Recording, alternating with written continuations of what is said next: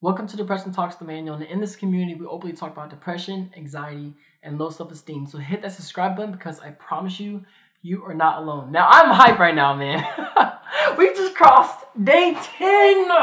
Day 10 of the I can't even talk right now. No alcohol challenge, no alcohol for 30 days. I'm a recovering alcoholic, and this is double digits? Double digits? We had double digits. We got double digits. We are at we are double digits. And the reason why I'm hyped right now is because not only is this the longest I've been without alcohol, but 10 days with no alcohol, going through the weekends, going through the withdrawals and the headaches and the fatigue, my anxiety increasing, going through all these withdrawals and symptoms. It was just rough. And I'm not saying that my temptation is gone, because it is not gone. It's not gone. Okay, it's not. I think it's getting maybe easier, and I understand and recognize triggers that may happen, but my temptation to drink is still there. I miss drinking. I think about drinking a lot.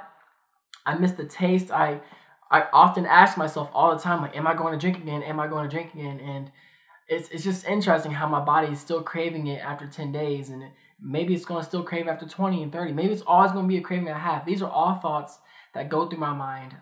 And what about you? Do you still crave your negative addiction, or do you still lack the motivation to start your positive addiction? Comment down below. How do you feel about your addiction?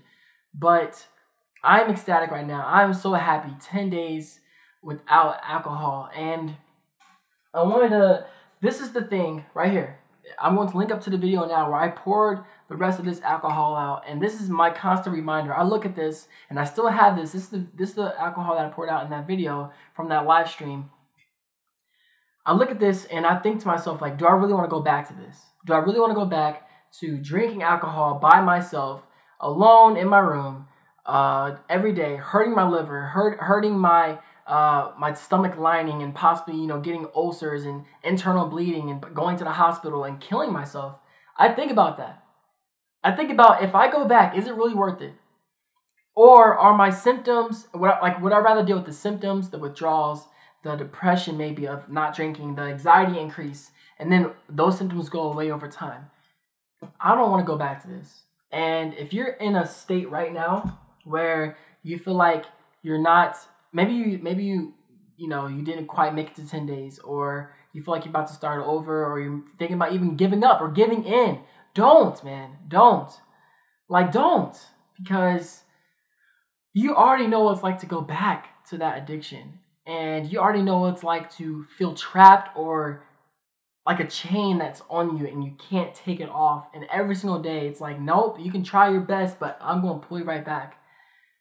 We know what that feels like. So I don't want to go back to that. This thing right here, I don't want to go back to that. In 30 days, on the 30-day mark, I'm thinking that I'm going to throw this in the dumpster in the live stream and just say good riddance to it. But, man, 10 days, 10 days, 10 days. Wow. If you feel like you just messed up and you maybe didn't make it to 10 days, don't beat yourself up for it, bro. Ma'am, lady, miss, everyone. Don't beat yourself up for it, okay? If anything, get right back on your feet and get started again.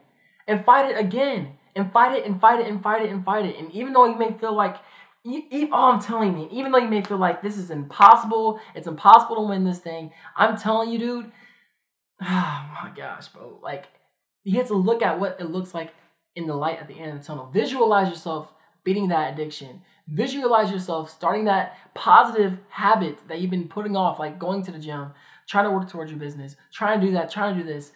Just imagine, man, what it'd be like after 30 days, after 6 months, 3 months of you doing what you want to do and you should do.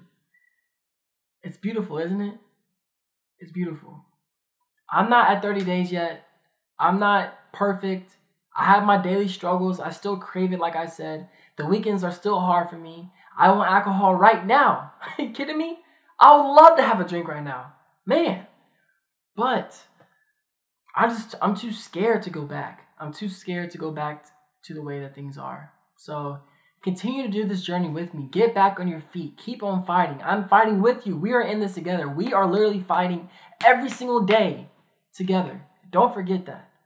10 days, crushed it. 20 more to go. 1/3 of the way there. All right. Hit that subscribe button, of course, to join this awesome community that openly talks about depression, anxiety, and low self-esteem and truly loves one another. All right.